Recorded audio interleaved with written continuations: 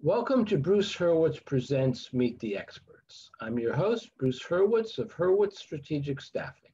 You can find us on the web at hsstaffing.com. I hope you'll consider us for all your staffing, career counseling, and speech writing needs. I am delighted to be joined today by Angel Ribo. We will be discussing how to reinvent yourself, pivoting in a crisis. Meet the Experts is sponsored by P&K CPAs. P&K is a full-service accounting firm. They provide accounting and consulting services to businesses ranging from startups to small and mid-cap companies to nonprofits as well as high-net-worth individuals. Contact them today for a free consultation at pk-cpas.com or call them at 973-882-8810. They will be happy to be of service. Angel, welcome to the show. Thank you. Thank you very much, Bruce. Thank you for having me. It's a pleasure to be here. And obviously, thank you, everybody who's listening to us today. Well, the pleasure is mine. Please take a minute or two and introduce yourself to our viewers. Thank you. Absolutely. So I am originally from Barcelona, close to Barcelona, but I've lived in Plano, Texas for the last 10 years. Basically, what I do for a living, I help, both corporate CEOs and established entrepreneurs who hire me to bridge the gap globally for expansion and exposure as a way to accelerate the growth of their businesses. And I'm able to do that because, before I started my own business 5 years ago, I had worked and I had helped more than 1,500 CEOs in 33 different countries. Also, I think it's important for everybody to know that my passion is in helping underprivileged kids in Latin America become entrepreneurs using their local resources. And I was blessed of, joining a couple of, business partners, of friends of mine a few years ago. And we started Wisdom for Kids in order to do that. So thank you for having me, Bruce. It's my pleasure. Reinventing yourself and pivoting. How do you define pivot? Thank you. Well, when I think about pivoting, I actually think about these basketball players that, when they are in possession of the ball, they start moving one leg is still, in contact with the ground, and the other one, they keep on moving it, one side and the other. So, and that's how I consider pivoting. Pivoting is actually in a business setup. For me, pivoting is like changing something in your life or changing something in your business, but taking as a starting point what you have already developed and what you have already, learned throughout time. So that's how I define myself, pivoting. Now, if I can get through this without coughing, why would you have to reinvent yourself? Is it really reinventing yourself or reinventing the business in a crisis? That's a great question. Actually, it very much depends on what's going on out there, right? I mean, we're talking about in times of crisis, because when it's a crisis, there's some external events that oblige you to rethink about what you're doing and what you are offering to the market at that point in time. When something, is so dramatic that it's called a crisis, then you start thinking, okay, so if the market has changed, if the conditions of the market have changed, so the clients probably are looking for something else or might need something different. How can I do it? And to your point, you might have to reinvent yourself. You might actually have to learn new skills. You might have to go down paths that you've never been before, or maybe not. Maybe you can just, expand what you already were providing to your clients or to your market and take it from there. So it really depends on, I would say, how you have to pivot, or how do you have to provide additional products or services to the market. Let's take two different cases.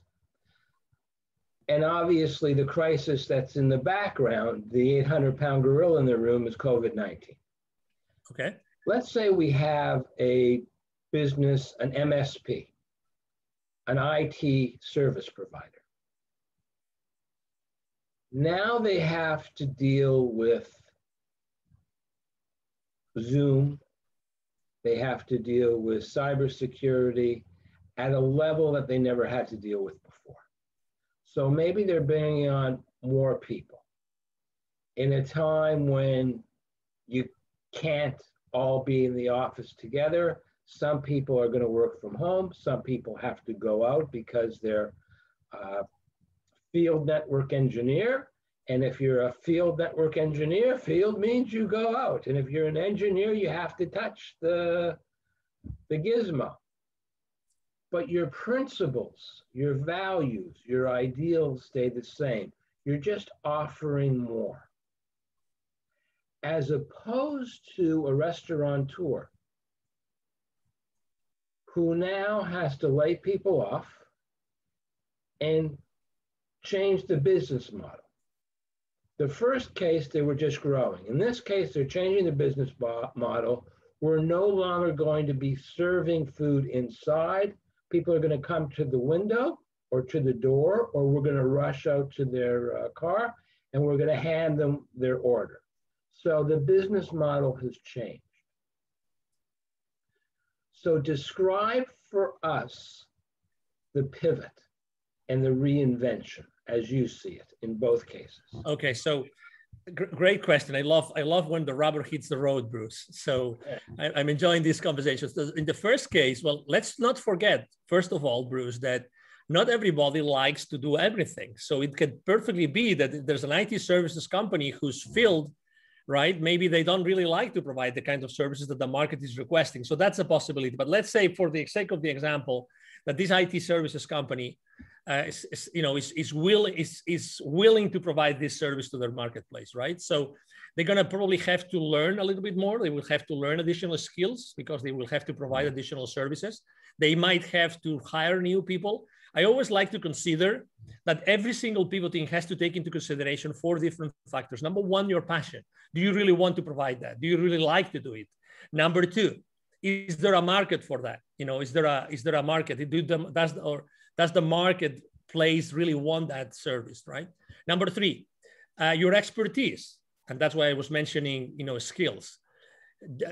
Do the people around you, do your friends, do your current clients, do your prospects consider that you really know about that subject matter so you can provide this service? And number 4, the 4th pillar is the market going to pay for it? And I mean, is it a service or a product that you're going to provide? In this case, it's an IT service company. Is this service going to be paid for in the market enough so that you will be able to make a living? So, and you actually compare those 2 markets in a very obviously conscious way, because IT services and high tech in general, last year, actually, they thrived pretty well. I've seen many public companies' financial statements online on their websites and of IT services companies, and they did really well because there was this whole bunch of additional problems that their customers faced, like the ones that you described, and they were open and willing to do it. They had the expertise to do it, right? So they put in place, and probably had to recruit additional people. So they put in place additional people with additional skills, and they started to think, okay, so how can we provide this service so it is still profitable for the company, and we provide it to our company, to our clients, in a way that is really going to help them be profitable. Don't forget that at the end of the day, if your clients don't stay profitable, it's not ethical. You were talking about values, right? It's not ethical to provide your clients with a product offer that is not going to still keep them, profitable and still offering or delivering value to their shareholders. So that would be example number 1. In the case of example number 2, which is a restaurant, right? So probably as example number 1, the clients still want that service, but they cannot have it face to face because of the restriction. So as you very well described, they changed the model. Let's revisit those 4 pillars. Okay. So number 1, passion. Okay. So is that business is still passionate about, cooking food and offering food? Well, cooking food for sure, because that's what they used to do. But what about offering food? What about the interaction with the client? They will have to decide, in this case, if they're still passionate about changing their business model and offering that food, that service food, or that food service, in a different way. In this case, probably it's going to be like they will deliver it in the curbside, or they will even partner up with another company to provide it to their end clients through these home delivery services, right? So that's one thing. The second is the expertise. So do they really know how to do it? How will they have to do it? What are these additional skills of, will they have to adapt their kitchens? Will they have to adapt the rest of the, of the facility in order to make it more suitable for the kind of services that they're going to provide their clientele, right? That's very important. Number 4, is there a market for this? Obviously, I think that we all keep on eating, right? We all keep on eating. And I think that we all still have disposable income in general. The clients of the restaurant industry, we all have disposable income. And we still want to, hey, today I don't feel really like, cooking, or I don't really feel like spending so much time in the kitchen. Why not buying somewhere else? Why not? Maybe we can go to that restaurant face to face. We cannot sit, on a table, but we can still, grab something, or we can have some of those intermediary companies to buy that from us, and we can have it. And number 4, it's the market. Is the market going to pay for it? Definitely. I think that we have seen over and over again since last year that everybody was willing to pay this additional amount of dollars, whatever percentage it was, in order to have this amazing food. There's those delicacies that they would love to eat on site, to still have them delivered to the place. So those would be kind of, how would I approach from a pivoting or reinventing perspective, the times of crisis? Thank you. Now I want to talk about 2 other things. Of course. Basically, longevity. Continuing with food, we've now become used to delivery services. Yeah. I have 3 blocks over there, a very nice diner that I used to go to occasionally. Okay. Haven't been there since February of 2020. All okay. Right. Next week, I get my second Pfizer shot. From what I've heard, I'm not going to be feeling very well next week. Okay. But the week after, I may decide, okay, I now am supposed to be safe. I'll go in and I'll get something to eat. First time eating out. But I've also had the necessities of life delivered. For example, a pastrami sandwich. All right, I can't get a pastrami sandwich at the diner. They don't know what pastrami is. It's not good. I tried. Other things are good, not the pastrami. So there's a kosher deli, and I can get it delivered. It costs a little bit more. But there will come a time when people will say, you know what? Let's go out and eat. Let's not get delivered. There are going to be fewer deliveries.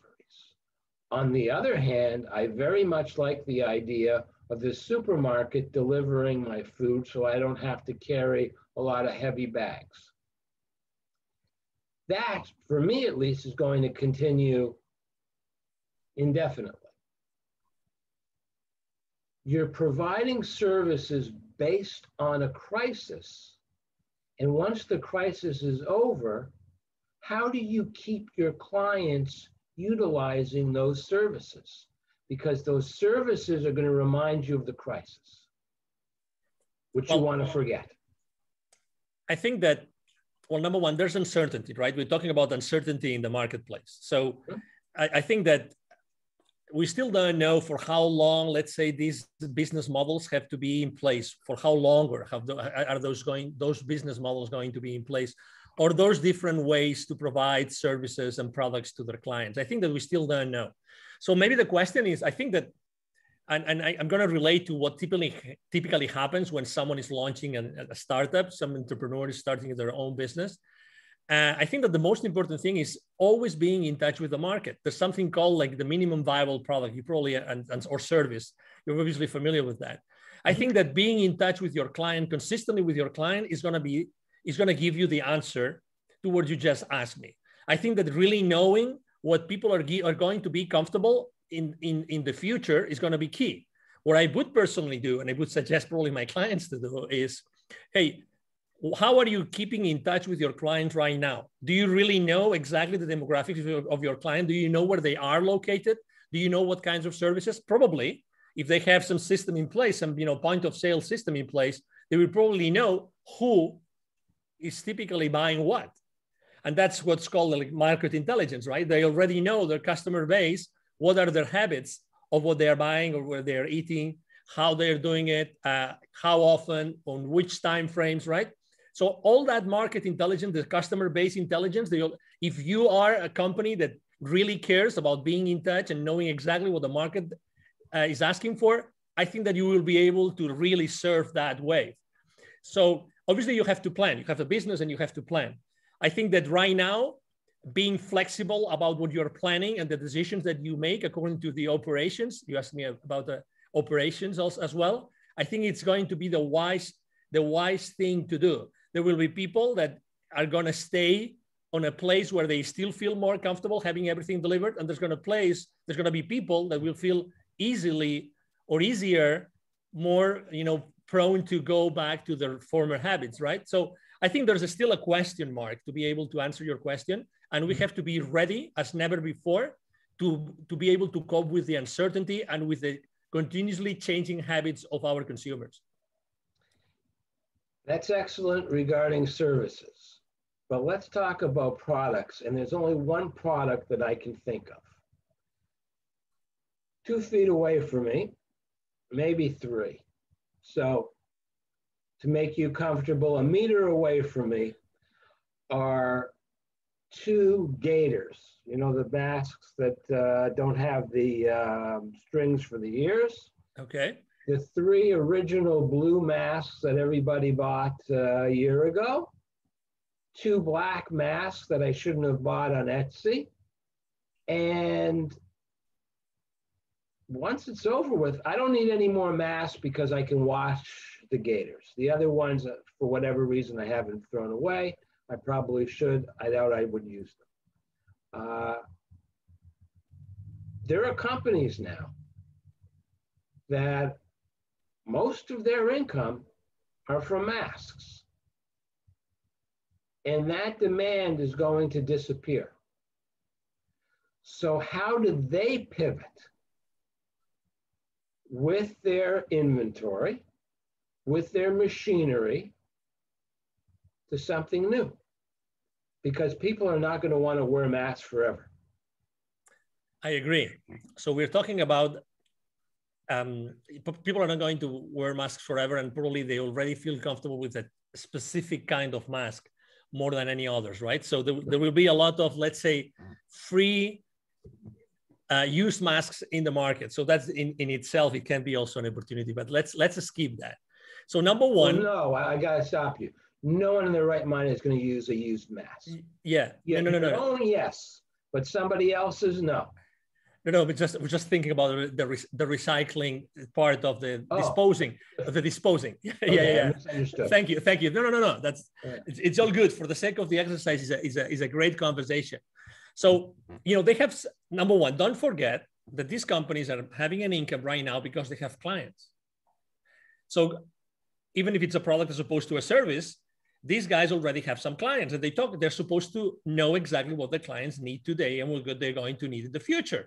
They have established already some business relationships, and there's some loyalty from those clients towards those vendors, in this case, ourselves, right? So I think that it would be wise if they started to think what, according to their experience and according to that relationship, if they start to talk to their clients and know, okay, so whenever this, I don't know if to call it wave or bubble, goes away, or you don't need as many as before, what do you think that we could provide you with? We think we understand your business, but what do you think you're going to need? Again, and there's, as you know, probably not everybody has an inventory. A lot of people are just brokers or intermediaries, right? So it depends really on what your business model is. But what I would be doing is, okay, so if I've been able to provide you with this kind of product, okay, what about Mr. Customer? What about this other product that is related, that maybe I can use similar ways for manufacturing it, but it still can provide it still can provide a service. I remember in the beginning of this crisis, we talk about masks today, but we could talk about probably like gels, and many other things that are a lot of different companies, even automotive industry, started to as you remember, manufacturing different products, right, in order to use their spare production capabilities to fulfill the market needs, right? So I think it's gonna be the exact same thing.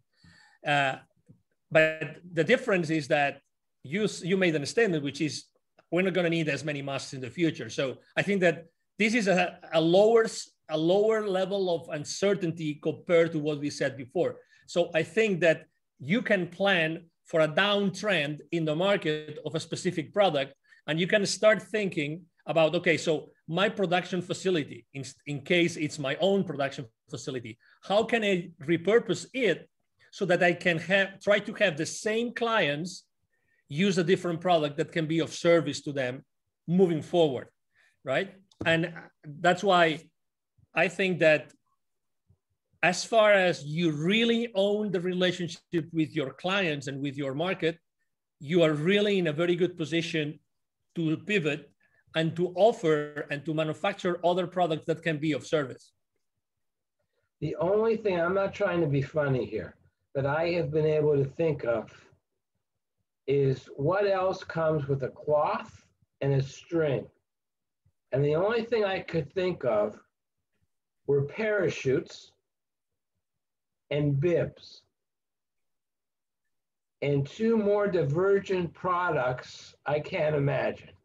Mm-hmm. And I'm not sure that you would want to be in a plane and jump out of the plane knowing that your parachute was manufactured by the company that manufactured the bib that your child wears. All right, but maybe. I agree. As you know, it's a matter of certification, right? You will have to you will have to plan. You will have to have a business plan in place, and you will have to decide if all these additional, things that you have to do in order to be certified to serve, a similar kind of audience with a completely different product. I mean, again, it's a matter of what are the habits, what are the consumption habits of that market that you already have in place, of those clients that you already have in place.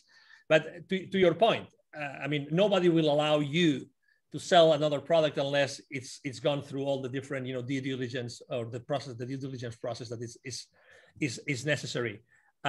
But I think that there has been a lot of creativity and a lot of innovation in the market for the last 12 to 14 months due to the need to serve a different market or a market with different needs. And I think that has really been a very good thing. And I think that entrepreneurs and companies in general, they have learned so much about, the theory of constraints, things like what are the constraints in my business? How every single, business decision impacts the profitability of the company. These kind of things, I think that all those conversations have taken place. They had not taken place in many corporations, but they were a need last year. And I think that has obliged a lot of companies to decide what route to take in many different directions. And I think that all this, thoughtful processes and all those, brainstorming sessions that happened throughout the last year are going to make the companies much more profitable moving forward. I think that business owners and CEOs have become much more conscious of how every single decision impacts and has a consequence on the business profits. The final question, which I ask all my guests, what haven't I asked you that you wish I had asked you? Well, I think that you're a very funny person. I really enjoy the different, cases or questions that you ask me.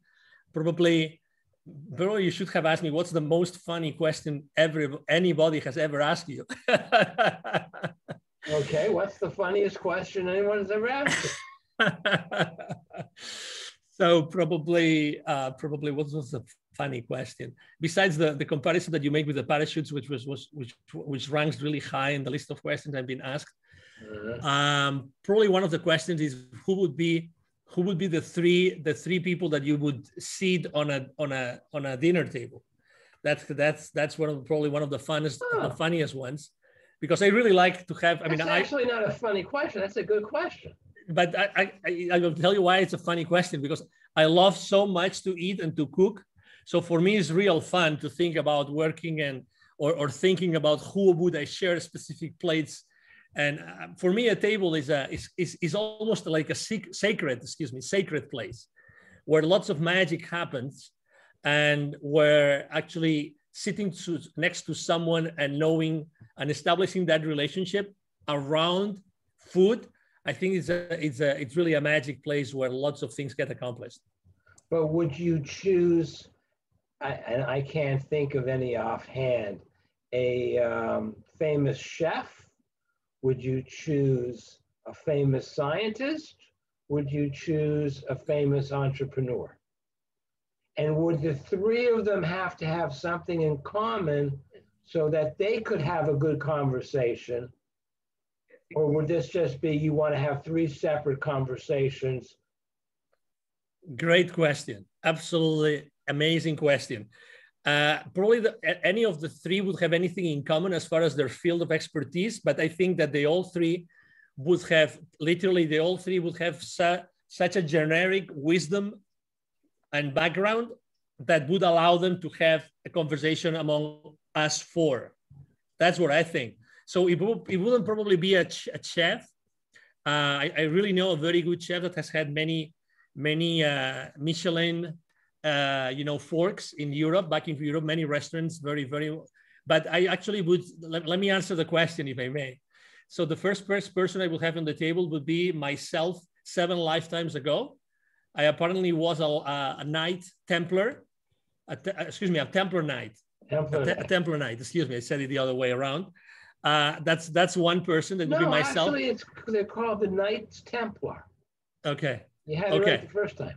Oh, okay. Thank you for correcting me. So you're protecting the Holy Grail. You've got your sword. Exactly. That's one, and it's myself. So I would love to talk to myself. 7 lifetimes ago. The other person would be whoever is running the show in the world. Whoever that person or group of person. Maybe one of them. I would love to have that whoever that is. Sitting next to me. I would love to be one part of the conversation. And the third one would be Jesus, and maybe not for the obvious reasons, but the reason for me would be because I think that typically the history books are written by the ones that won the wars. So I would love to have firsthand access to Jesus, so I could really have those tough conversations about, did you really write that?